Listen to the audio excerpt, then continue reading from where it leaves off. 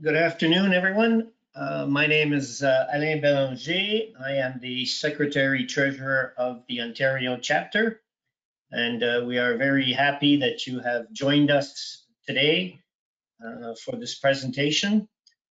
Dr. Mark Rached is a Senior Structural Engineer at Master Builders Solutions, where he serves as a technical resource to design professionals and end users of the company's products and specialty concrete technologies.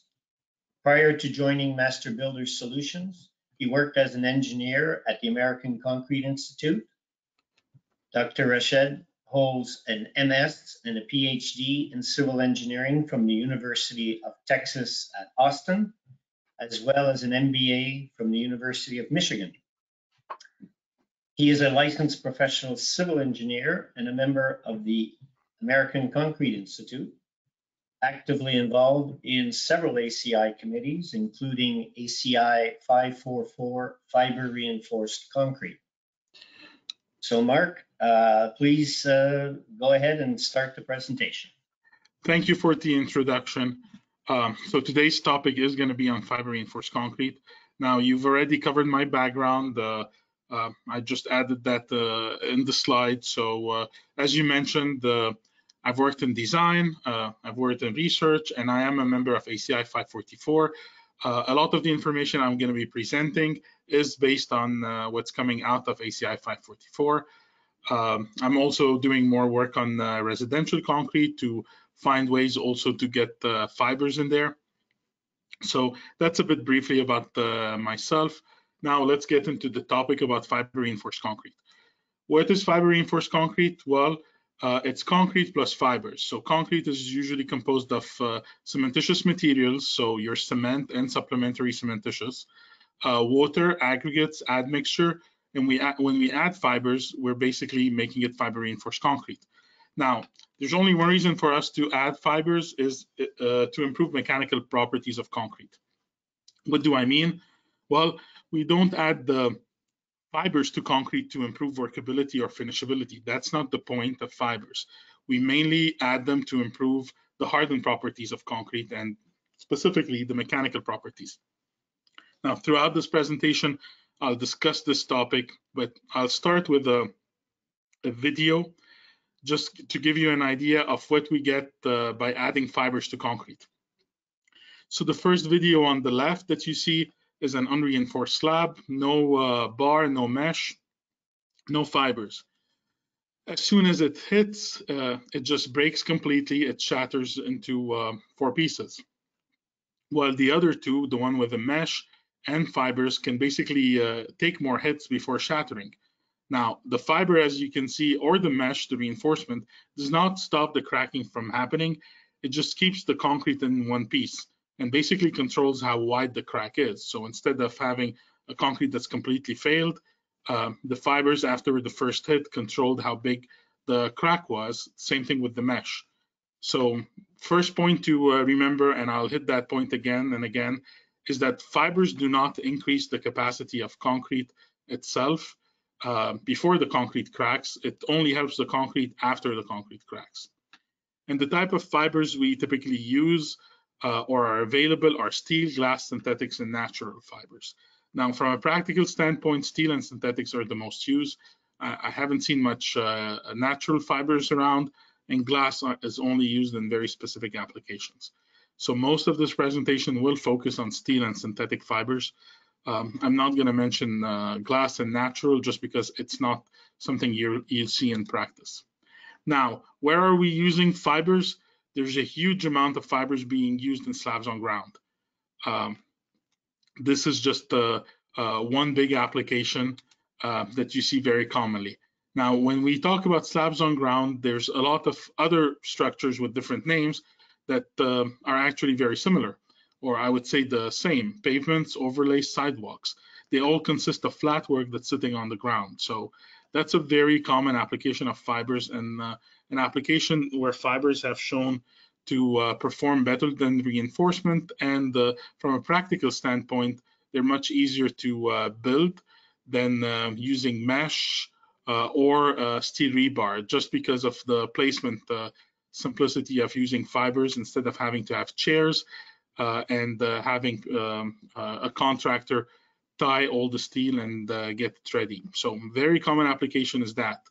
Now I'll talk a bit more about this and show a bit more pictures briefly, but extending slabs and joint, that's an extension of the first one. But the use of fibers would also allow to reduce the amounts of joints we have, as reinforcement would too. Composite metal decks or concrete slab on metal deck is another application. This is where the deck itself is being used as reinforcement and the concrete on top is mainly in compression, and most of the reinforcement is for crack control. That's one of the other applications that's very common for fiber reinforced concrete. I'll talk briefly about that and the standard that it's typically followed in North America. Walls, especially residential walls, is another application where we're seeing fibers, and fibers are there mainly for crack control. A lot of these walls would be designed more as a plain concrete structure. Again, I'll touch on this at the end a bit, but that's an application that's gaining grounds. Foundations. Now, you can use fibers in small foundations, some which are unreinforced, but we've also used them as an additional material to control cracks, to replace regular reinforcement in some locations, but not in everything. So for example, if you look at this picture, we still have a lot of bars there in the foundation. We just reduced some of that amount and replaced it with fibers. So we removed the reinforcement that was mostly there for crack control, the extra bars, while any reinforcement that was there to increase strength was kept. Shotcrete underground construction, very common use of fibers. I won't get too much into it in this presentation. Then you have precast concrete, so all types of boxes that you see on here. That's very common. Septic tanks, extremely common use of fibers, and something that we, as a company that works with fibers, gets contacted about all the time. You have vaults, and any type of box structure is also available. Circular, more type of structures, whether it's pipes, concrete pipe, or these flare dents that you see on the left. That's a very common use of fibers. It's much simpler to be able to use fibers and not have to put the mesh to accommodate this shape.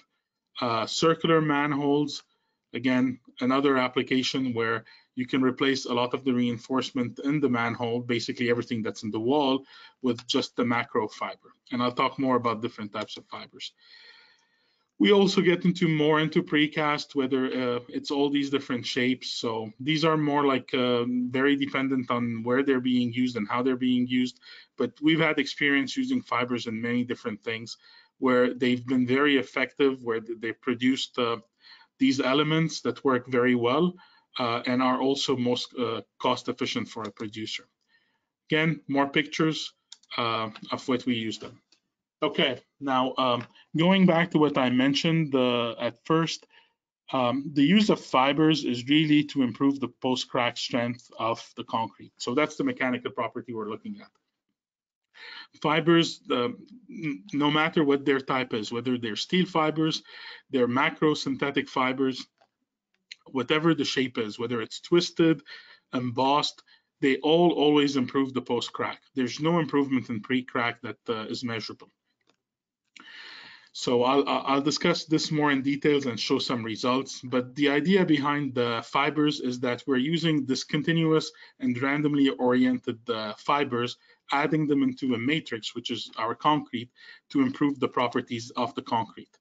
If you think about reinforced concrete, well, basically you have a continuous and aligned reinforcement. That's what is in reinforced concrete, while a discontinuous and randomly oriented is typically what we see in fibers. We don't have any material in concrete that's discontinuous and aligned, but again, this picture is just to show the differences between those three. Now, concrete by itself is a composite material composed of paste and aggregate, and when we're adding fibers, we're not improving the concrete paste quality. And the concrete paste and the bond between the aggregate is usually what determines properties like modulus of rupture. The addition of fiber doesn't modify this, so we have no modification to the paste. Your glue is still the same. All it does is when the crack starts, the fiber is gonna arrest the crack and stop it from developing any further. So it's going to control more the crack width, and at the same time provide some strength beyond cracking. That's the main idea behind the use of fibers. Now, the fibers are, as you can see, going to be bridging between the concrete where the cracks happen. Most failures in fibers are not going to be a breakage of fibers because those materials are very high strength. The problem with them is they're short, so most of the fiber failure is going to be pull out when it comes to pushing the fiber to the extreme.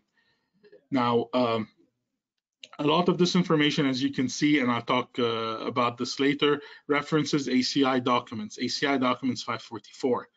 So ACI has different committees, as most of you are probably familiar with. ACI 544 is the expert committee on fiber reinforced concrete. And I'll mention a couple more documents later on. In general, though, if you're looking for more information from ACI on fibers, that's the resource I would recommend going to. Now, in this presentation, I'm going to split the type of fibers into two, micros and macros. So the microfibers are, I'll focus more on synthetic microfibers. That's going to be a short part of the presentation, but it's important to separate them from the macrofibers. So the macros are going to be the synthetic macros and the steel fibers. These two that I have under macrofibers have properties that are very similar, and that's why we're lumping them into one. While the micros serve something completely different, and I'll discuss this in this next part. But to give you a bit of a separation as far as material before we talk about performance, a microsynthetic fiber has a different typically cut length that you would see from a macro. So it's usually a shorter fiber in most applications, and it's also a thinner fiber. That's the main difference. So the value that you see, that's the denier, that's gonna basically look at how thick a fiber is. So if you look at those two limits, that's what separates one from the other.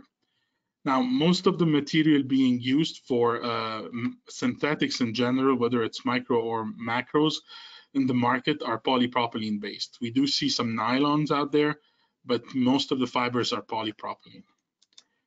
So now let's get into microfibers. What are they? What do we use them for? So within the microfiber family, there are two types. There's one that's called the monofilament fiber and another which is called the fibrillated fibers. Now, again, most of these are going to be polypropylene based, and the use of the fibers is going to be focused, as I'm going to talk about, on plastic shrinkage. The monofilaments are used at dosages usually between 0.3 and 0.9 kilograms, while the fibrillated ones are typically used at a single dosage of 0.9. Now, this type of fiber is not supposed to be replacing any reinforcement. As I'll talk a bit later about it in the coming slides, this is mostly for plastic shrinkage. Now, there has been some experience in residential concrete. I would say this is more US than Canada, where they got used to replacing a very light wire mesh, that's 6x6 W1.4, which I think is a 154 in some of the Canadian numbers that are used. They're used to replacing this type of mesh with a fibrillated fiber. Now, this is only typically done for these residential type of application, and other than that, this type of fiber does not replace any reinforcement. It's just an addition to improve performance as far as plastic shrinkage. Now, what's plastic shrinkage? Well, it's shrinkage that happens early on when the concrete is plastic. I'll talk why it happens. The way it looks is, as you can see in the picture on the right, they're shallow cracks, they have a random pattern, and their width is around 1/8 of an inch. Spacing and length, so they can be anywhere from inches to feet. They're not continuous all over the slab. Now here's a picture of how they would look in real life. You can see they're not continuously going from one side to the other. And when you look at the core of concrete, you can see that the crack doesn't extend the full depth. So they're really more surface type cracking, and they're mostly a visual issue, not something typically that would affect the performance of the slab overall, at least as far as carrying loads. Now, why is plastic shrinkage occurring? Well, under certain condition, we might get an evaporation rate that's worse than the bleed rate of concrete. So you have bleeding that's getting water back up to the top of the concrete, while evaporation is making the surface of the concrete lose water. If the evaporation rate is higher than the bleed rate, then there's a differential that happens between the bottom of the concrete and the top. The top is more dry. That causes tension forces. Now, at this stage, concrete is still very weak. It's still plastic and hasn't developed its strength. So if the stress caused by this is higher than the capacity, then concrete cracks. Now, what drives evaporation, as you can imagine, is concrete temperature is something, ambient temperature affected, wind and humidity definitely are all factors that affect that. What affects bleeding is the type of mix you have, your water cementitious ratio, the supplementary cementitious you use, etc. All this is going to affect what your rate of bleeding is. So a lot of this can be calculated, and in some conditions, fibers are one of the solutions that could be used. Now, fiber isn't the only solution. There are others that need to be also employed in some cases. Sometimes, depending on how bad situations are, you can get away with just using one. Other times, you might have to use more than one way to resolve a problem with plastic shrinkage. Now, as far as evaluating the fibers and knowing how well it can perform under those conditions, ASTM has a test method that's ASTM 1579. And this is, it's basically what you see. It's concrete put in this chamber where we are trying to replicate actual life by dehumidifying the box where this is occurring, heating it. So we're creating all the conditions that might cause evaporation. After doing this, we can compare a concrete sample with and without fibers. And based on that, we can calculate a value called the crack reduction ratio. And that's going to tell us how much improvement we get as far as performance of our concrete when we use a certain type of fiber and at a certain dosage. That's what we get out of this test method. Excuse me. Now, the higher the CRR value we get, that means the better the performance of the fiber. Now, when it comes to different types of fibers, the main thing for us is to understand what the performance of the fiber is in concrete. And as I mentioned, that's what this ASTM test does. Now, some people, and we see sometimes that in specification, believe that using fibers with higher tensile strength is actually something that improves the performance of the concrete. And based on the testing that I'm showing on here, this I believe was done by DOT in the United States, comparing different fibers from fibrillate to monofilaments. They even had PVAs. Comparing all of them and looking at strength versus performance in the ASTM standard shows that strength is not really the most important thing on there. There's different thing about the fibers that allow them to perform better, and that's because the fibers, as I mentioned earlier, do not fail as a function of breaking. It's more a slippage. So the length of the fiber is a factor, the shape, the thickness, all of these have to be taken into consideration when choosing a fiber to get the best performance. That's why when you're looking to use a fiber on your project, you shouldn't be specifying prescriptive type numbers, like applying tensile strength or something like that, or saying I want this shape or that shape. It's very hard to predict how they're going to perform unless you actually test them. So the typical language we recommend for using this type of fiber in concrete is to apply a crack reduction ratio. The old ACI residential code, for example, used to have a number of 40%. Now, the most common numbers I see are around 85. That's what people typically put in their specification. And the language, as I'm showing here, would serve that purpose, where you begin by requiring fibers that meet the ASTM standard for fibers. Then putting your performance requirement without talking about tensile, without strength, without talking about length of fibers. None of that should be relevant to an engineer specifying. You should just be specifying the performance you're looking for. Same thing with fibrillated, and these type of values are typically available with any fiber manufacturer that sells this type of product. they would know what dosage, if they're using a monofilament, would be required to get the performance that you're looking for. Okay, now this is all I have for microfibers. Now let's move to macrofibers, which is the main topic of this presentation, and the type of fiber that has a lot more usage than micros.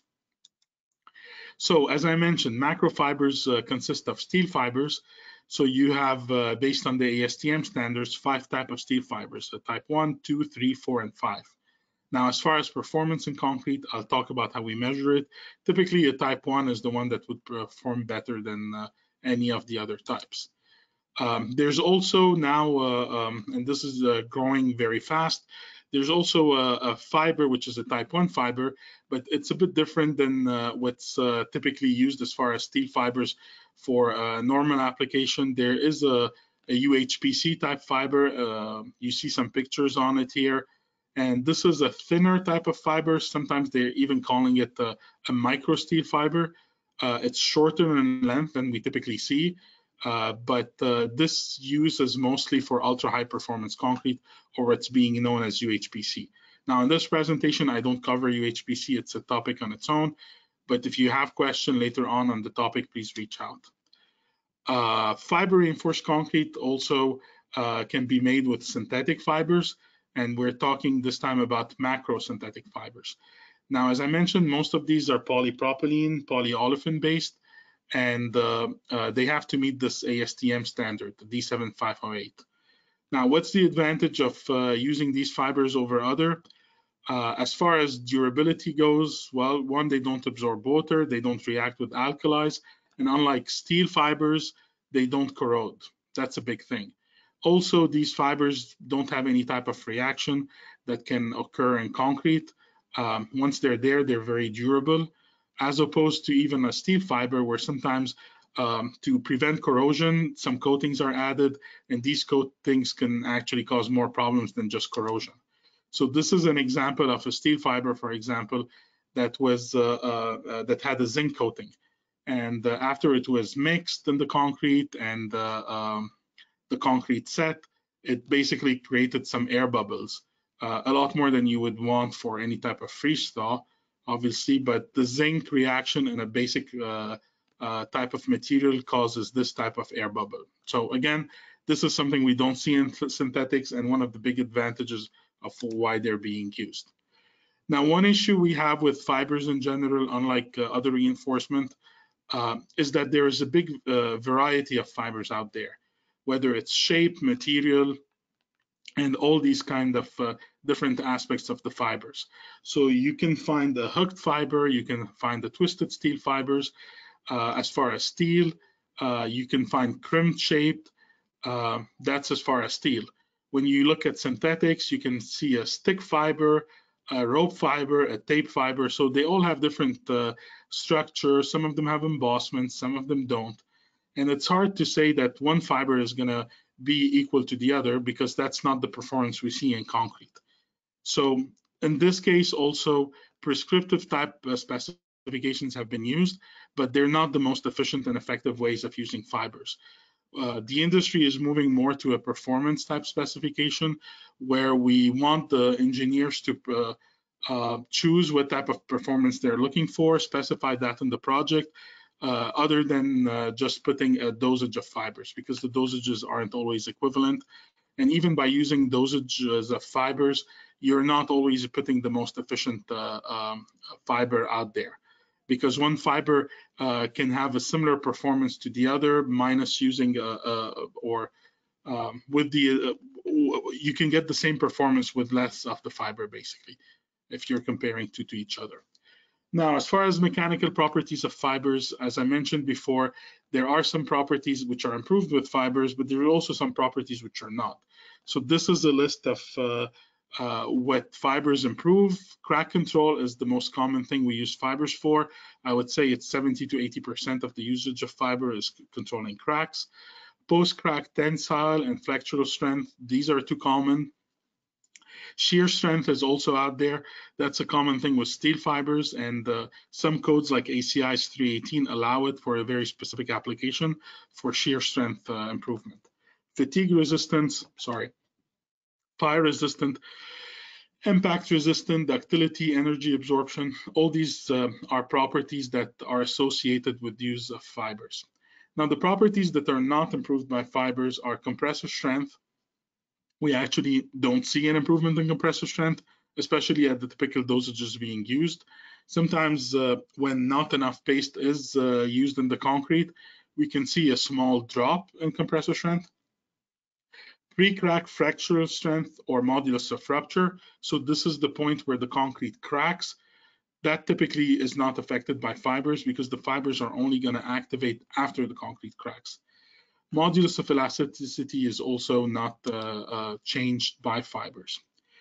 Now, getting more into testing of concrete, if we're looking at ACI documents that describe all the different tests available, ACI 544.9 is a report for measuring mechanical properties of hardened reinforced concrete. Now, this document lists a long range of test methods to measure a lot of different properties of fibers.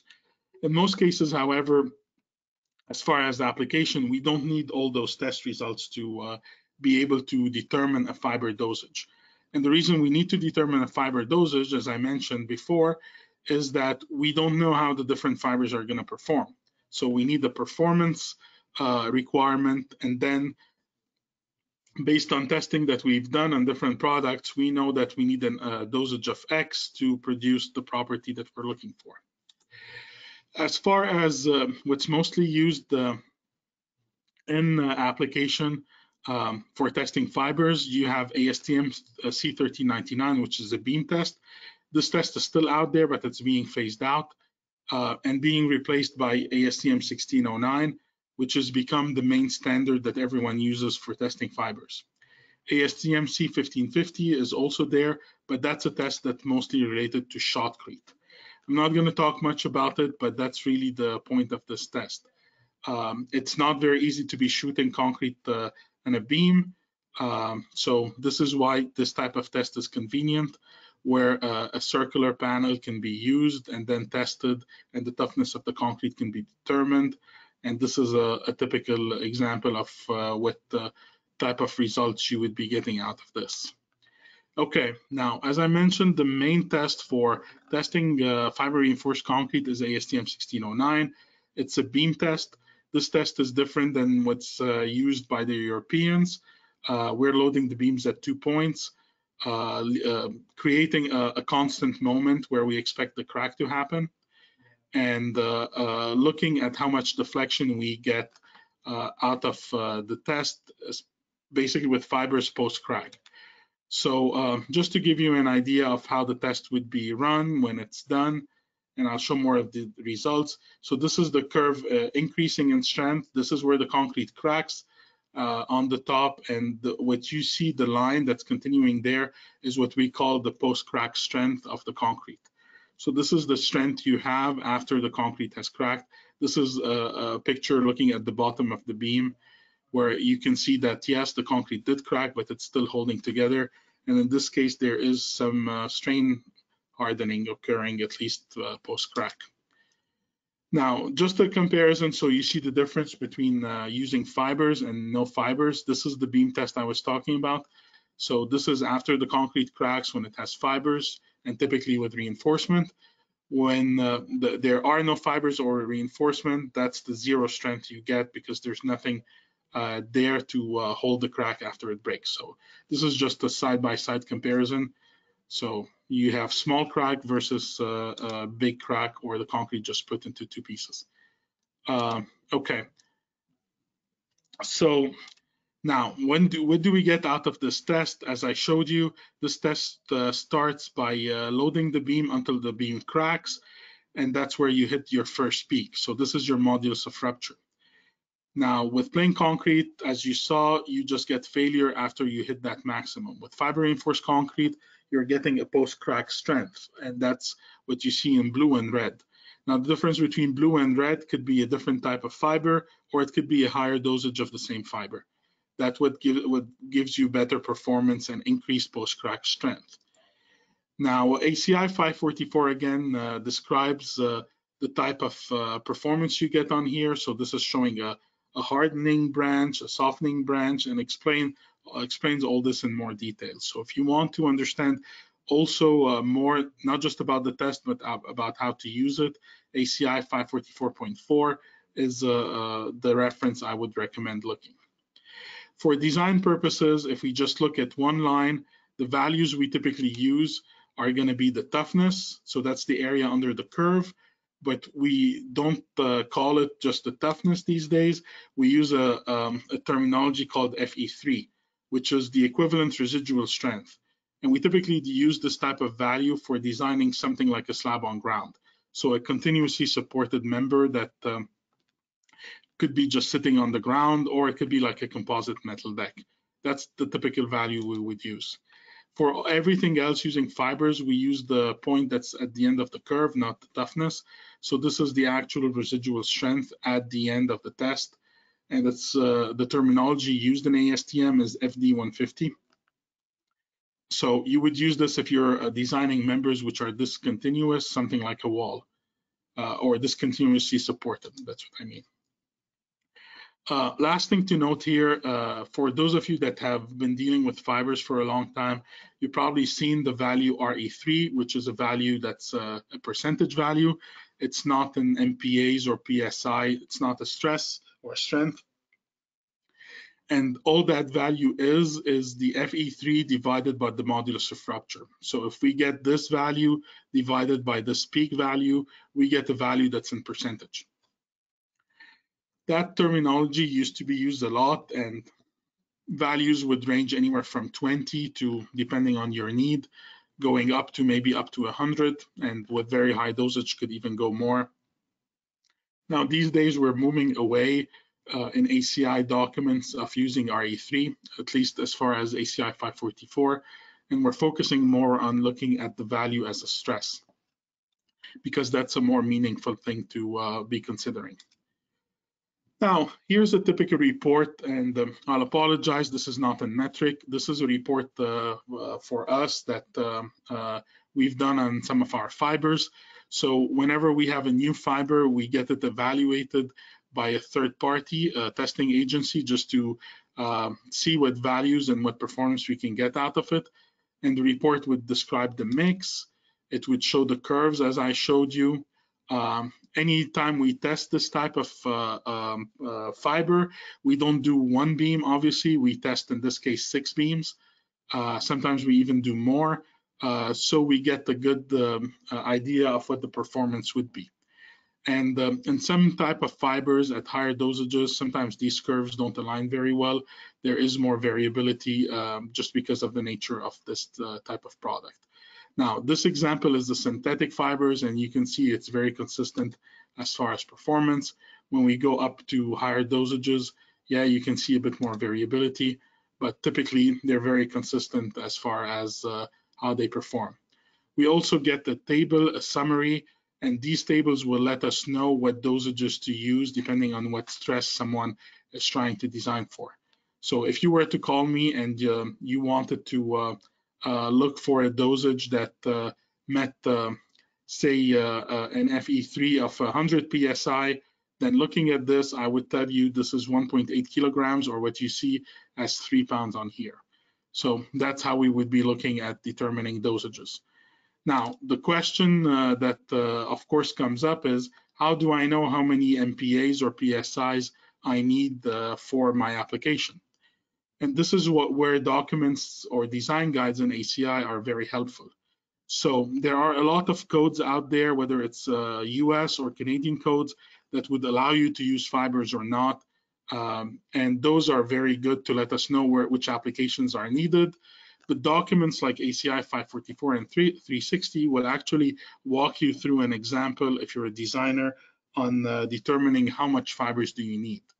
So ACI 544, as I mentioned, is the ACI document which has most information on design of fibers, but then a document like 360, which is on slabs on ground, will also cover in some part fibers. And there are other documents, whether it's shotcrete and different applications, where all this information is going to be found specific to the usage or the application that you're looking for. Now, what does ACI 544 give us? Well, it gives us some equations we can use to relate some properties of concrete. So for example, if we're trying to look at the tensile capacity using a beam test, which is testing flexural, we get a simple equation to convert between one to the other. We also get the comparison of how fiber reinforced concrete compares to regular reinforced concrete, and how we can determine the capacity of the concrete as far as getting the flexural capacity or moment capacity out of it. So all this information is in ACI 544. For the sake of time in this presentation, I won't get into showing calculations, but if this is a topic you're interested in, please check out ACI 544 and also email me. There are some examples in that document, but we're also, as part of the committee, working on adding more. Obviously, it also covers topics on how to design whenever you have both rebar and fibers, and this is what we typically call hybrids. So you'd be looking at contribution from your steel and contribution from your fibers. Okay, now talking more about the design of fibers, I'll discuss a bit slabs on ground because this is a very common usage of fibers. One of the main questions we always get with slabs on ground is, what's the minimum reinforcement needed and where should the rebar typically be used? So whenever we look at what engineers have done, we've seen very different things. Some people put the bar in the top, some people in the middle, some people just put it at the bottom. And sometimes there's engineers that do different things. They put top and bottom. And some of that is good, it improves the performance, but some of it is actually not needed. And I'll explain a bit why and the different types of slabs that are available. So ACI 360 discusses different types of slabs. And in general, a lot of the slabs we see every day are unreinforced slab. And sometimes they do get a lot more reinforcement than they need, and I'll explain that. So when I'm referring, by the way, to unreinforced slab, I'm also including lightly reinforced slab. That means that they're slabs on ground with minimum reinforcement. They don't have any reinforcement to actually increase strength. They're mostly looking to controlling crack width. Reinforced concrete slab is controlling crack width with some reinforcement, but might be doing a bit more than that. It might be also using reinforcement to increase flexural capacity and limit the thickness of the slab. Now, the purple and the red are special types of slabs. Some of them are using different materials. For example, a purple one that you see on here could be using a shrinkage compensating concrete just to prevent the concrete from even cracking, or it could be something like a post tension. This is another type, not the most common there, but also there. And then the last one is a structural slab, and this typically gets a bit more complicated. I won't get into it, but this is where the slab is designed more like an elevated slab than it is as a slab on ground, or it could be more as a foundation, just because it's picking up loads coming from the building and not just service loads coming from objects moving on the slab. Now, with our typical slab, the non-structural one, the one that doesn't have to meet the building code, the loads we typically have would be something, say, like a forklift moving on there. It could be a post load. It could be different things, but it's typically not a building load. It's not a column that's sitting directly on the slab. Columns would be separated and would have their own foundation and not linked to the slab in this application. You also have your volume change, whether it's expansion and contraction. These are elements which we would consider, and these are important as far as looking as joint spacing. So in your typical slab on ground, if you don't do anything and you just cast concrete, you're going to get the big shrinkage crack. That's very common, and we typically see it when the joints are not cut deep enough or when there's no joints at all and no other type of mechanism to control crack width. Now, this is an example of that. How would that look? So as opposed to a plastic shrinkage, this type of shrinkage crack, the drying shrinkage, it just goes all the way through the slab from one location to the other. They're not discontinuous, they're all aligned into one location. Now, for this type of unreinforced concrete, the way we typically design it is we have joints, and the joints are just location we chose for the concrete to crack. So we weakened a certain portion of the concrete. That's where we cut the joint. So now the area under the joint is smaller than the area around it. So you have a smaller depth, and that induces a crack on there. Now, one thing wherever we typically want to have a joint, in some cases where large loads are applied, we typically want to still have some continuity between the two pieces of the slab as far as transferring shear between one and the other. And that's when we typically use dowels. Now, dowels are used in some applications depending typically on loads and thicknesses, because thicknesses are calculated based on loads. And they're there mainly to replace or to provide the continuity between the two pieces of the concrete. Now, just having a dowel and just having plain concrete is typically not enough for us. That's why we use what we call lightly reinforced concrete, where we put a small amount of reinforcement between the joints to control any cracking that might happen. Now, if we look at ACI 360 recommendation, that amount is usually 0.1%. I know in Canada, the standard is typically 0.2%, and I've seen it on most projects, but that amount of reinforcement is good, it works. It's a lot more conservative than what an ACI document is recommending for this type of application. At the joint, however, we make sure that we don't have too much reinforcement crossing there, because if we do, the joint might not activate and our crack might not happen at the joint. It might happen next to the joint, which would defeat the point of having the joint. So one note that's important is to always make sure that the reinforcement going between this is 0.1% or lower.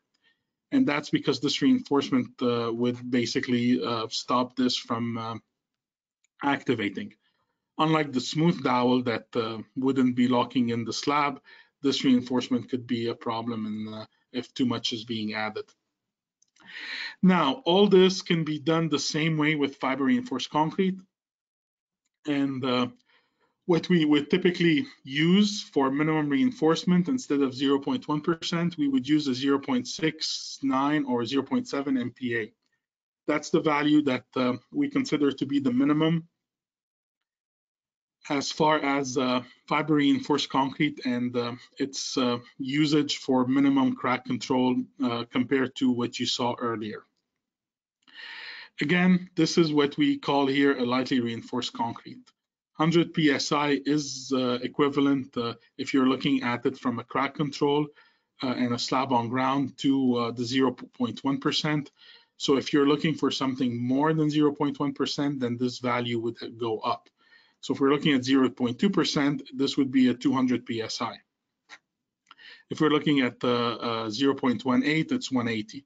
So the values actually turn out to be very easy when you look at PSIs, and MPAs, they're not as simple to relate to percentage of reinforcement. Now, the type of slab I just mentioned with joints is typically using this type of recommendation as far as joint spacing. And this is out of ACI 360. It's the same one that you would find when you look at the document. I just redrew it and put some colors, but you can see the meters and the millimeter thickness, or if you want to use inches. And that's typically the recommendation that most people use as far as joint spacing. So most people are just assuming the concrete is high shrinkage, and that's why a lot of the joint spacing limits are around this 4.5 meters or the 15 feet. Now, going back to another type of slab, the reinforced one. So that's a more advanced version of what I showed you. Here, we still have a dowel, we still have the reinforcement, and we can add the bottom bar at the bottom. That's not gonna stop the joint from opening because of its location. And this type of reinforcement will typically increase the capacity of your concrete. Now, we can also remove the joint and put a high amount of reinforcement. The ACI 360 recommends more than 0.5%. Others, similar to slabs, sometimes even recommend more. And what this type of reinforcement does is it doesn't stop cracking, as I mentioned. It controls the crack width. It makes sure your crack doesn't open up and is very visible. But you're going to have to add a lot of reinforcement to achieve that. As I mentioned, it's 0.5%, and sometimes I've seen much higher than that. This same application can also be done with fibers, where you use a high amount of or dosage of fibers to control cracking at the surface and eliminate joints. Now, sometimes we help the concrete also with fiber reinforced concrete by using a low shrinkage concrete and doing different things just to control how much cracking might occur. If you're looking at post-crack flexural strength or replacing the bar you saw at the bottom, you can also do this with a higher dosage of fiber. ACI 360 in the new upcoming revision, whenever that gets released, has kind of put the recommendation of a 200 PSI of Fe3 or 1.3 MPa for this type of application. So this has not been out there, but it's basically if you want to get increased capacity, you can do it by adding higher dosages of fibers. Now, when I talked about extended joints, just to give you an idea what I mean by this is a building plan and the red lines are the joint spacing. If you're looking to expand, you can go to something like this or something like that. And these are projects that we do all the time. They work very well. And this is an example of a 50 by 50 feet or 15 meter by 15 meter joint spacing. So that's much higher than your typical recommended by ACI 360. This is another example. So these are becoming more common and sometimes being requested by owners that don't want to spend too much time maintaining joints. Because joints could be, their maintenance could be a big cost in maintaining the slab in the future. That's where most of the repairs typically go. So again, just some examples to show you. It's a common application that we've done a lot in North America. This is even a circular tank, not even a rectangular one, and that works. Okay, now moving on, composite metal deck. I showed some picture earlier on. The concept of composite metal deck using fibers is very similar to slabs on ground. The standard that's being used in North America refers to this composite steel floor deck slab standard. That's the most common one we see everywhere. And this standard allows for use of steel and synthetic fibers. It says that you can only use it for temperature and shrinkage, so you can't use it to increase the strength capacity of your slab. This standard requires a recommendation from a fiber manufacturer, as you can see on here, but also sets a minimum limit of 14.8 kgs as far as steel fibers and 2.4 as far as synthetic macrofibers. So these are the minimums that can be used for this application. And again, this application is only there for temperature and shrinkage. Now, knowing all these limits and the requirements, whether we're looking at slabs or we're looking at using a composite metal deck, you can use language very similar to what I showed you earlier, where you can require a certain amount of macrofiber based on the performance you need. And this would be the language you use. This one is for synthetic macrofibers, and this one is for steel fibers. The second line would be making a requirement for performance, and this is your Fe3 values, whether it's in PSI or MPa. You can put whatever you want on there. If you're doing a composite metal deck, you add the language I have on here that's in orange, which puts a minimum dosage of fibers that cannot be lower than the minimum that standard is requiring. Now, a lot of this for slab on ground is actually now been made in a new ACI specification that should be released in the next couple of months, and that would address the performance aspect of specifying fibers and determining dosages. For composite metal deck, that's not covered, but it might be something we do in the future. Okay, last application I just want to touch on quickly is using fibers in walls. So this is, say, a basement wall, which are usually lightly reinforced. We can go where we have 2 layers of reinforcement to basically having 1 layer, where 1 layer is providing strength and the other is just controlling cracks. Now, by adding more fibers or increasing concrete strength, we can also play around with this, where we can remove the bars and come up with what we call a plain concrete wall design. We can also obviously still go to this plain concrete design if we had no vertical bars. So under all these applications, we can use fibers either as a hybrid or as a standalone reinforcement. Again, we're talking about lightly reinforced walls. This is not building application, it's mostly residential.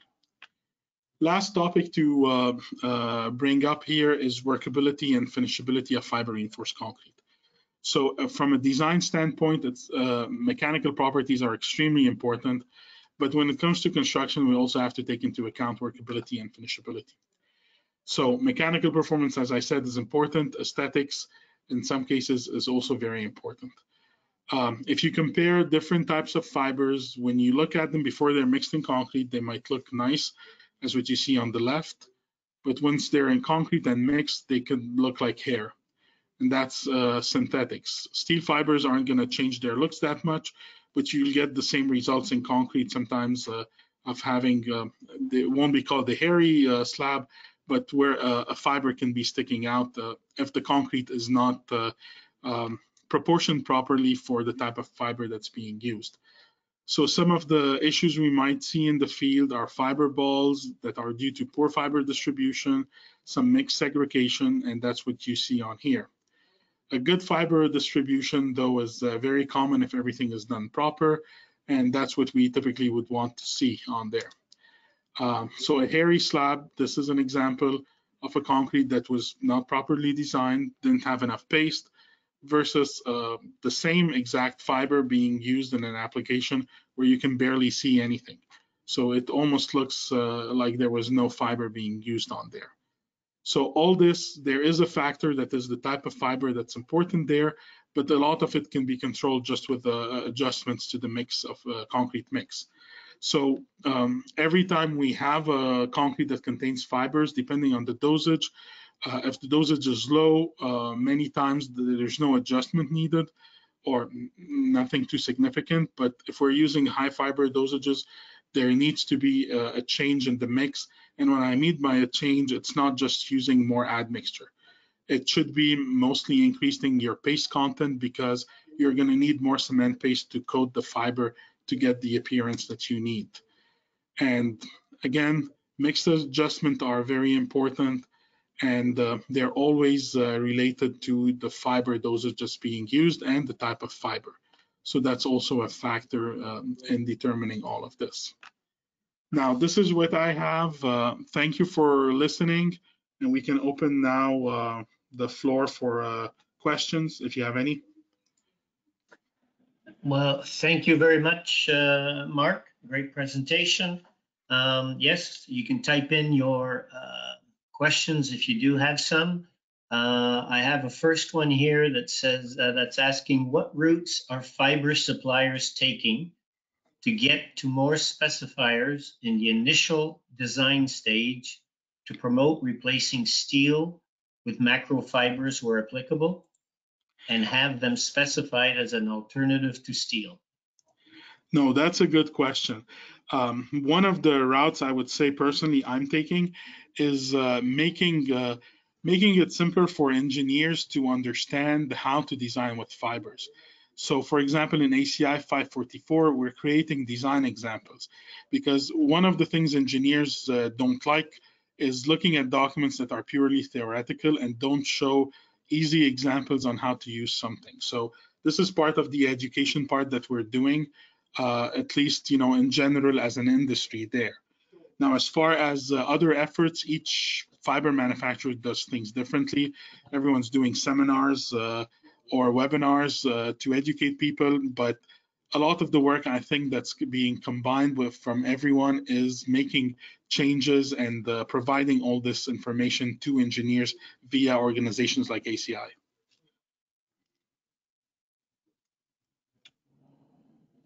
Thank you. Yep. I'm just waiting to see if there are going to be other questions here typed in.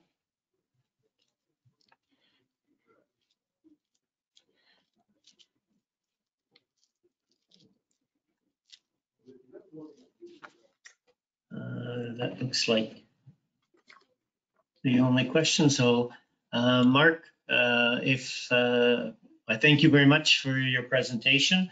If any of the attendees have any other questions, you can email them to the chapter, aciontario@gmail.com. Or Mark, I don't know if we have publicized your email address, or if you want an email address publicized. Let me show my email address. I had them at the beginning. Sorry, scrolling very fast. So this is my email address in blue and my phone number. If you have any questions on the topic or really anything related to concrete materials, please let me know. All right, we shall. Thank you very much, Mark, for your presentation. Thank you, everyone, for attending this afternoon. Just a reminder that the chapter is hosting the ACI convention in the spring of 2025. It will be our 5th time hosting the ACI convention. And there's going to be lots of news coming out very shortly, so stay tuned. So once again, thank you everyone for attending, and we hope to see you very soon at another event. Thank you very much. Thank you. Bye for now.